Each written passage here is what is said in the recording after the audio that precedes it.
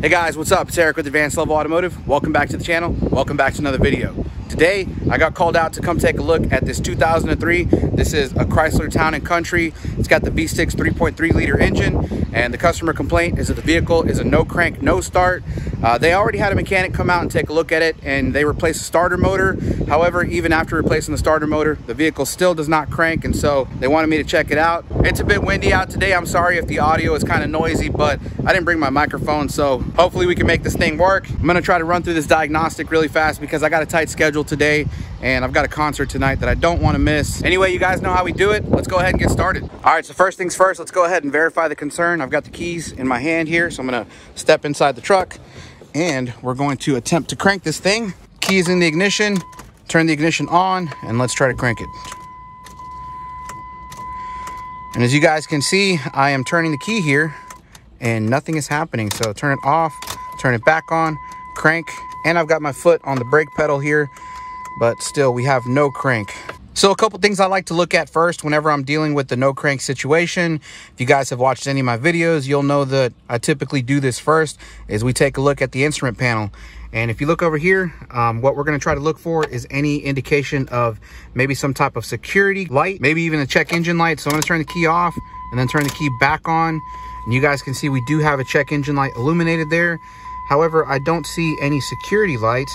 I'm not sure about this little red dot here. I wonder exactly what this is. I'm not really sure.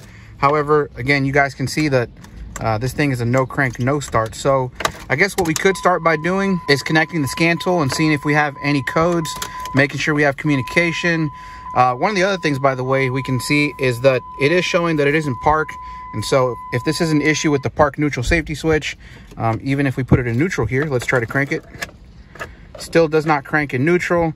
Put it back in park, and it still does not crank. So again, let me go ahead and grab the scan tool, and we'll see what we can find. All right, so I got a mess back here, but we're gonna go ahead and reach for the launch. Open this thing up, grab our scan tool. So we'll just locate the OBD2 port, which is right here, and we'll stick this thing in there. Okay, so I've got the scan tool powered up. Again, we're using the Launch X431 Pro 3S Plus, and I'm gonna click on Intelligent Diagnosis, and we're going to let this thing read the VIN number, enter VIN number. Usually it can automatically detect the VIN. Why is it not detecting the VIN now? Okay, I guess let's go ahead and enter the VIN number manually. Okay, so I went ahead and I manually inputted the VIN. We're gonna go into diagnostic. I'm not really sure why I had to manually input the VIN number. I mean, that may be a sign as to what's going on here. Maybe we have a communication issue, and so that might be just a hint of what is to come, because usually this thing has no problem identifying the VIN number. You can see it says communicating, please wait. It's been doing this for a little while now, so that is not a good sign. Okay guys, so I've been staring at this thing for a minute now. There it goes. So it's telling me that it can't support the automatic search function. Okay, so I'm not sure what that's all about because I already manually inputted the VIN number. So yeah, this is not working for us. So let's go ahead and just end the session here. We'll just go into local diagnose, American, Chrysler. Then we're going to manually select. This is a 2003, so let's scroll down here. Again, this is a Town & Country, so we'll select that. Then what I'm gonna do is I'm going to go into system selection, and we're going to directly try to communicate with our PCM, which is the powertrain control module. And let's see if we have any communication.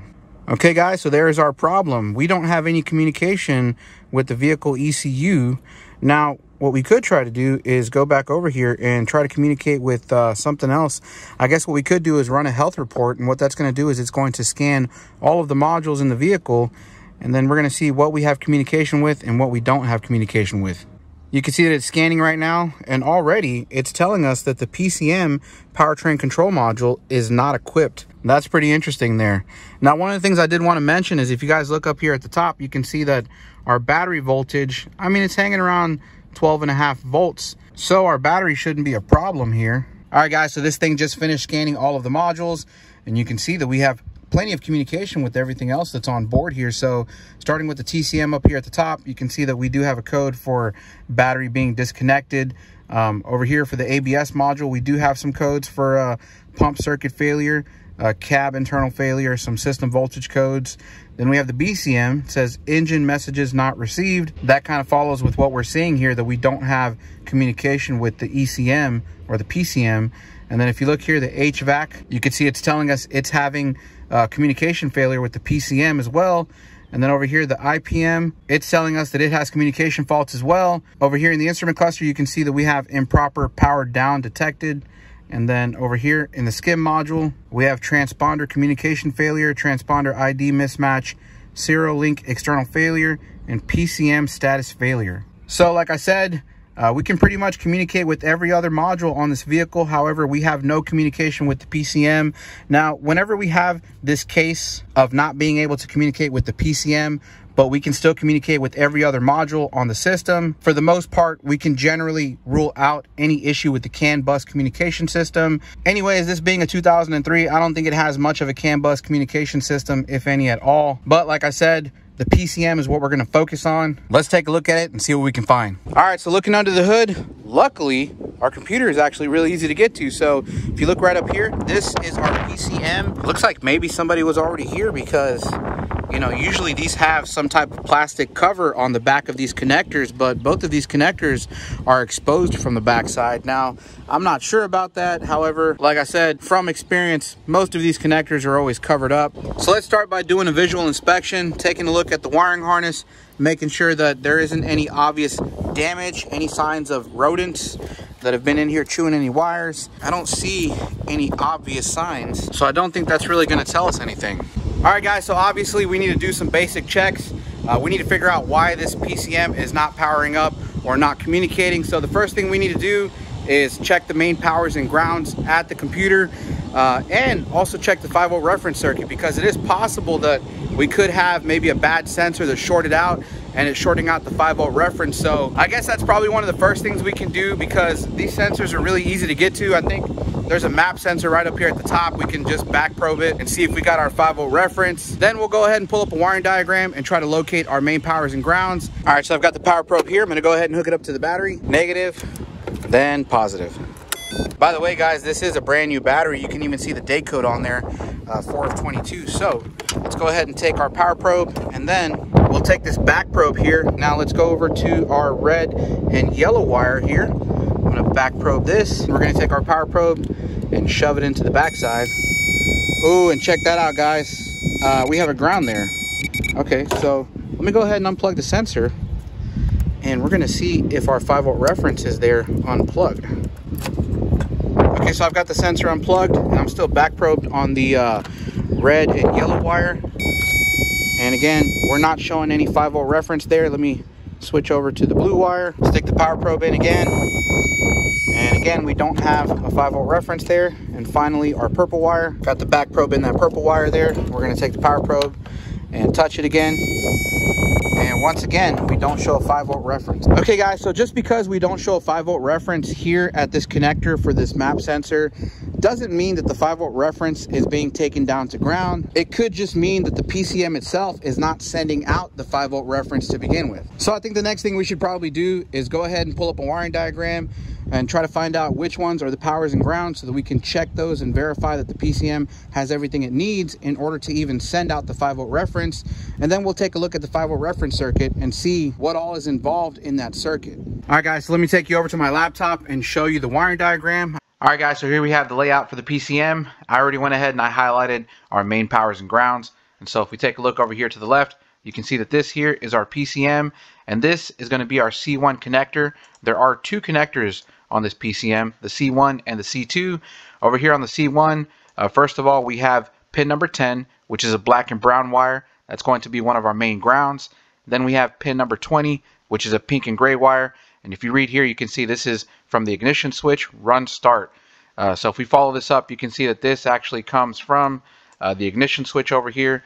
So essentially, this power at pin 20 on this pink and gray wire is only going to be a power with the ignition switch on. Now, if we move over to the other side, our connector C2, I've already got these highlighted as well. And so if we take a look, you can see that on pin number 46, this orange and red wire, that's going to be a fused battery power source. And so this one comes directly from the battery positive. And so that means that this power at pin 46 is going to be a power at all times. Now if we move over to pin 50, it's a black and dark green wire, and you can see that this is another one of our main grounds. So that's pretty much it when it comes to our main powers and grounds. Again, we've got two powers. One of them is an ignition power, meaning that it only has power with the ignition switch on. The other one's going to be a battery power, meaning it has power at all times. And then we have two main grounds. Now if we scroll down here, the next thing I wanted to show you guys was our 5-volt supply. This is going to be our 5-volt reference supply coming from the PCM. And if I highlight it, you can see it's a pink and yellow wire on pin number 61. And if we follow it over, we can see what sensors are involved in this 5-volt reference circuit. So if you follow number 10 here on the chart, this is going to be our pink and yellow wire. Let me deselect this one so we don't get confused. Again, we'll follow our 5-volt reference supply, and you can see that it splices out to 3 different sensors. So starting over here on the right, you can see that we have the AC pressure sensor, and then over here in the middle, we have the throttle position sensor, and then finally over here to the left, we have the manifold absolute pressure sensor, also known as the MAP sensor. So that's pretty much it as far as the 5-volt reference circuit. Pretty basic, pretty easy. So now that we know what to look for, let's move back over to the vehicle and do our checks. All right guys, so moving back under the hood, luckily these connectors are actually numbered and they are really easy to read and really easy to get to. So if you guys look, we're going to start by back probing pin number 10. Sorry about the sun, I know there's a lot of glare and I'm trying to focus here, but if you look right down here, there is a number 10 stamped on this connector. There we go, you guys can see that's a number 10, and this is going to be our black and brown wire, which is one of our main grounds. So I'm gonna go ahead and back probe this. There we go, got the back probe in there. Now I'm gonna take the power probe and I'm going to stick it into the back probe, and we're gonna see if we have a good ground. Oh, check that out. I am not showing a ground. Okay, let me double check my back probe connection here. I'm gonna pull it back out and make sure that I am all the way in there. I feel it, definitely in there. So let's try it again. Oh, yeah. So there we go, that's our ground there. I guess my back probe just wasn't in all the way. Now, on top of using the power probe to check our grounds, I'm also going to be using this test light to load test them. And so this test light is an incandescent light bulb type test light. And so when I touch this, oh, by the way, I have the clip connected to the battery positive over there. So when I touch ground, this is going to light. And so I'm gonna touch this here and we're gonna see if we got a good ground. Yeah, you guys can see our test light is nice and bright. So load testing this ground, it checks out to be good. Next up, we're gonna be checking pin number 50, which is all the way down here. I don't know if you guys can see it. Hopefully you can see that pin 50 is actually labeled right there on the corner of the connector. It says 50. That's going to be our black wire right there. So I'm going to slide the back probe in, make sure we feel that we have a good connection. Sometimes you gotta feel it out. Yeah, I can feel it, it's touching in there. So now let's test it out. Got the power probe, I'm gonna stick it in there. You guys can see we do have a good ground there. We're gonna test it with the test light here, which I don't know why I'm even using the power probe. I could just use the test light to show you guys that we have a good ground. There we go, lights up nice and brightly. I just wanna show you guys both ways of doing it. And so now that we tested both of our grounds, we know that they're both good. It's time to check our powers. Okay, so moving over to pin number 20. I don't know if I'm gonna be able to show you guys, but essentially this is a row of 10. And so the next row over is a row of 10 more, and pin 20 is going to be right in there. Again, this is a pink and gray wire, and I'm back probed in there. I can feel that I do have good contact, so let's go ahead and check it with the power probe. Oh, you know what? I forgot to turn the ignition on. All right, guys, sorry about that. Don't forget that when you are checking ignition powers, you need to make sure that the key is on. Okay, so moving back over to our back probe, let's stick the power probe in there and see if we have power. And there you go, guys. We have 12.3 volts, which is system voltage. Let me turn this beeper off. I know that beeper is annoying. Sorry about that, guys. But if you look closely, you can see we have 12.3 volts. Now, what I can also do here is I can go ahead and take my test light and move the clip over to my negative post. And then we can use the test light to verify that we have a good power. So when I touch battery positive, you can see that our light lights up. And then I'm gonna stick it into the back probe here. And again, you guys can see this thing lights up nice and brightly. So we do have good power on that pin number 20. Let's move on to pin 46, which is going to be an orange and red wire. So let's move down here. And again, we already know where 50 is. It's down here. We're gonna count up. So here's 50, 49, 48, 47, 46. Okay, now looking at 46, this is going to be our orange wire. So I'm gonna go ahead and slide the back probe in there. Yeah, I can feel we have a good connection in there. So let's go ahead and test it out with the power probe. Sorry about the wind noise, guys. It is windy out here today. But let's take a look at this. You can see that we have full battery voltage, 13.3 volts. Now, once again, let's go ahead and test it with our test light and see if this 12 volts is strong enough to light this test light. You guys can see this thing lights up nice and brightly. So there we have it, guys. We have all powers and grounds. Let's move over to testing our 5-volt reference. All right, guys, so it's time to check the 5-volt reference circuit. Now, the way I'm gonna do this is, if you look over here, I have my back probe in on pin number 61, which is our pink and yellow wire, our 5-volt reference directly at the computer. And you can see I have my little test lead connected to the tip of my power probe. Again, we don't show any voltage here coming out of the PCM. So what we're gonna try to do is we're going to unplug each of the sensors in the circuit. Now, there's only 3 sensors. If you guys recall, there's the map sensor, which we already tried to unplug this and it didn't really make a difference. However, we'll try it again anyway. And we have the throttle position sensor, which is behind the throttle body over there.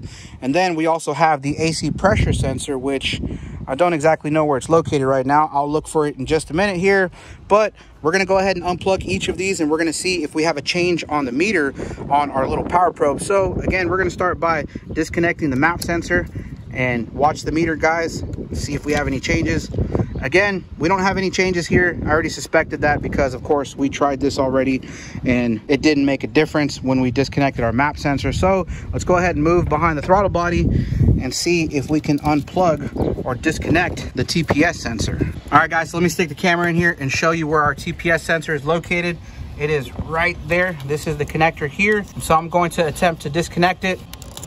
There we go. Now let's take a look at our meter. All right, so looking at the meter here, you can see that we still have no change. So we still have 0 volts. Next up, let's try to find out where our AC pressure sensor is located. I think I found it, guys. Looks like it's located right here. You can see that this is our AC line going to our accumulator. And if you look up here, this is a 3-pin connector. And this right here is going to be our pink and yellow wire, which is going to be our 5-volt reference. So let's go ahead and disconnect this thing. Ow. Come on. There we go. Now let's take a look at the meter. All right, so you can see that that made absolutely no change at all. All right, guys, so it's starting to look more and more like we have a bad PCM. We've already checked our main powers and grounds. They're all getting to the PCM. However, the PCM is not outputting a 5-volt reference signal. And so it definitely looks like this thing is a dud. Now, there is a small possibility, and I mean a very, very small possibility that, you know, maybe the 5-volt reference is getting shorted out. However, it doesn't have anything to do with the shorted sensor. Maybe it's a short in the wiring. And so that is the only theory right now that's keeping me from telling the customer that they need to replace this computer. Because at this point, I feel pretty confident, at least 95% sure. However, there is that 5% that always seems to find a way to bite you in the ass. And so just to CYA ourselves, we're going to go ahead and verify that this circuit isn't shorted out. Now, one of the things that we could do, first of all, if you wanted to, is you could actually just go ahead and cut the wire here at the connector and see whether or not we have power coming directly out of the computer. Another way to do that would be to actually pull this connector apart and de-pin it and pull that 1 pin out for the 5-volt reference circuit. That is a little more difficult way to do it. I know some people don't like cutting the wires. However, if you do a good repair, then it shouldn't be a problem. Now, before I go that route, I think the first thing I want to try to do is I'm going to go ahead and take my test light and I have it connected to the battery positive. So when I touch ground, this test light should light. Now, I still have my back probe attached to this lead here. And so I'm going to touch the tip of the lead and we're going to see if this test light lights. Now, you guys can see that I am touching the lead here and my test light is not lighting. The other thing that you'll notice is that we're showing 11.1 volts on my power probe now. Watch what happens when I let off the test light. You see our voltage goes away. I'm going to touch it again. And again, you can see our power probe is gone up to 11 volts and our test light is still not lighting. So what does that tell us? That tells us that we don't have a short to ground in the wiring, because if we did, that test light would have lit. All right, guys, so at this point, I'm pretty confident that this thing is going to need a new PCM. I'm going to talk to the customer. Hopefully they want to fix it. And then I can come back and show you guys the final result. Okay, so I just wanted to throw this in there real quick because I know some of you guys are going to be curious about whether or not we had an issue with maybe a bent pin or maybe corrosion in the connector. So right now I'm disconnecting the computer because I am removing it so that I can get the number off the sticker on the side, because of course when you order this computer they're going to want the number on it. So again, I disconnected these connectors. However, when I look in here, there is no corrosion, no signs of water intrusion, and if you look into the connectors, you can see that all of the pins are straight. 2 days later. All right, guys, fast forward. It's been a couple days now since we were last here, and I've got a replacement computer. This is a remanufactured unit that I got from the guys over at NPC here in Houston, Texas. And so this thing supposedly is plug and play. I gave them the VIN number. They were able to pre-program it for me, so we should be able to just plug this in and start the vehicle up. Let me go ahead and install it, and we'll see if we got this diagnosis right. All right, so over here we have the old one next to our remanufactured unit. Let me go ahead and install this thing. All right, guys, so here's the moment of truth. Remember, they said this thing should be plug and play, so let's go ahead and stick the key in, turn the ignition on. I'm gonna look here and see if we have a check engine light. You guys can see that we do have a check engine light right there, so this computer should be up and communicating. Let me go ahead and try to crank this thing over. Bam, we are back in business. All right, guys, so there you have it. Our engine started right up. If you take a listen, you can hear it running. Sorry about all the wind noise in the background. It is a very windy day, and we're actually right next door to an airport, so we keep getting these big jet engine planes flying above us. But if you look down here, you can see our serpentine belt spinning, so that's proof that I'm not lying to you. This engine is running, and it's running pretty smooth. Now, the only thing that I did notice that I don't like is if you look at the instrument cluster, you can see that our tachometer is not moving. I don't know if this was like that before we got here. I'm gonna have to talk to the owner of the vehicle and ask them whether or not they had a problem with this instrument cluster. The other thing that I noticed is that our check engine light is staying on, so I guess I could go ahead and connect the scan tool and see what codes we have. All right, guys, so I've got the scan tool connected, and if you look over here, you can see that I'm already communicating with the PCM, which is a good sign. Lets us know that everything is working. Now let's go ahead and read our fault code and see what we got. Oh man, guys, you know what? I think I know why this code is set. My bad, guys. I don't think I ever plugged the TPS sensor back in. Let me take a look. Oh yeah, there's the connector. I left it disconnected. Sorry about that. Let me plug it back in. Now I'm just gonna go ahead and clear the fault codes. Hit yes. Clear fault code completed. We'll hit okay. Now I'm gonna start this thing back up. We'll take a look and see if our check engine light is still there. Nope, our check engine light is gone. However, our tachometer is still not working. All right, guys, so as far as the instrument cluster goes, I haven't asked the owner yet because I'm kind of reserving that question for later, because you know, sometimes customers, especially if you don't know them and it's the first time you're dealing with them, they can be a little dishonest and maybe use this as an opportunity to get you to fix it for them, even though it was already a problem to begin with. So like I said, I'm not going to ask them the question just yet, but I will, however, take a quick look at it, maybe see if there's some type of function in the scan tool that we can use to probably reset this thing. I'm not really sure. Now, one thing I can tell you, looking at this instrument cluster, even though the RPM gauge is not working, you can see that the fuel gauge is working and the coolant temp gauge is working. So it's not like this thing is completely dead. So let's go ahead and use a scan tool and see if we have any functions for the instrument cluster. Okay, so looking at our list of modules, you can see that we do have the instrument cluster. So let's go ahead and select that. We'll go into special function. We do have a couple of functions here for reset. So there is a reset learned feature and reset module. So I wonder if doing either one of these would help. I guess it is worth a shot. We can try to reset the module. Okay, so I'm going to attempt to reset the module. It says performing this function may change the state of the vehicle. Please exercise caution. I'm just going to hit okay. We're going to give it a shot. It says complete. We'll hit okay. Now we'll try and start this thing up. As you guys can see, the tachometer is still not working. Okay, so I'm pretty sure this was an issue before we even got here. All right, guys, so really quick, one thing I wanted to check was to see whether or not the speedometer was working. And so if you look here, you can see that our speedometer is working just fine. It's only our tachometer that's not working. Now, one quick side note that I wanted to add was that I noticed up here, the trim panel is missing. And if you look, it looks like somebody was up here trying to, I don't know, do something. And so I'm curious if somebody else has already tried to fix this problem. All right, guys, sorry if I'm jumping around a bit, but back at the scan tool here, you can see that I'm in the menu for the instrument cluster, and there is an option to do a system test. And so I believe what we can do is a gauge sweep. And essentially what that's going to do is that's going to test all of the motors in the instrument cluster. So I'm going to go ahead and click on the self-test. Then we'll hit OK, and we'll take a look at the gauges here. You guys see that? All of our gauges are moving. They are doing the self-test. The engine is not running at the moment, but you can see that obviously our tachometer was working. Let's let this thing finish testing itself. Oh, what was that? And it just dropped back down. Watch that needle on that RPM gauge.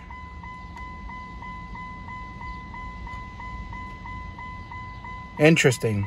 Okay, so it looks like our self-test is done. Let me go ahead and back out of this menu, and then we're gonna go ahead and try to start this thing back up, and we're gonna see if doing that maybe brought the RPM gauge back to life. So let's go ahead and crank this thing up. You guys can see that thing still is not moving. There is definitely something wrong with this gauge mechanically. The way we saw that needle jumping around during the self-test, that is not normal. I guess one thing I could try to do is maybe rev the engine up and see if this needle moves at all. So I'm gonna go ahead and floor it.